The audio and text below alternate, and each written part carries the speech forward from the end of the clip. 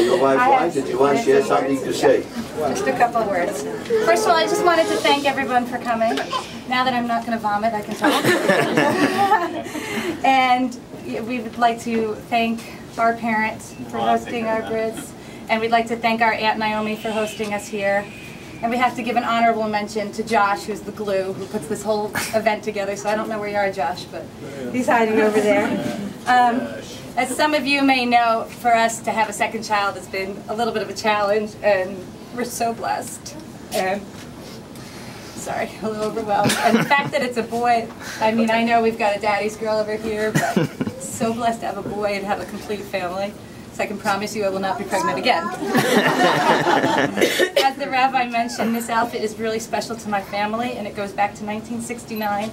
And except for my two dear nephews who are at summer camp, everyone who has worn this outfit is here, from Israel, from California, from New Jersey, and now we got New York City, so it's really special. So Rex will be the 10th member on his maternal family side wearing it. I just want to mention also our grandmother Muriel couldn't make it today.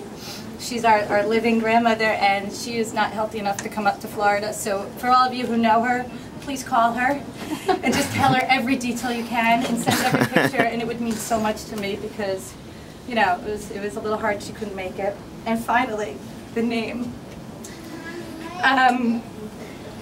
I lost my grandparents when I was young, and I had one grandfather who lived till when I was 18, and his name was Leo, and he was really special to me.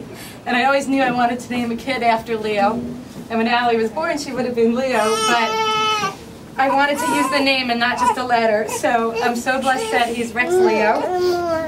And a little bit about my grandfather. Just a minute, please. First of all, some of you might know I have a little secret dirty addiction to General Hospital, and I'm going to blame my grandfather because I used to watch As the World Turns with him. He was addicted to that too, so I think it's genetic. I'm not a drug addict, I don't drink, I don't smoke. I have a little bit of General Hospital addiction. And another thing that I fondly remember is playing war with him, and he endured like hours of card playing with me, and it's prepared us to play with this sweet little angel Allie, because she loves war.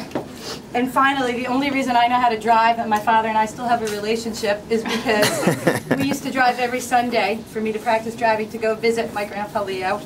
And as a special treat, I used to get McDonald's. And those of you who know me, I'm a real junk food junkie. So not only did I get to drive and visit my grandfather, but I used to get McDonald's, so that was like a special treat.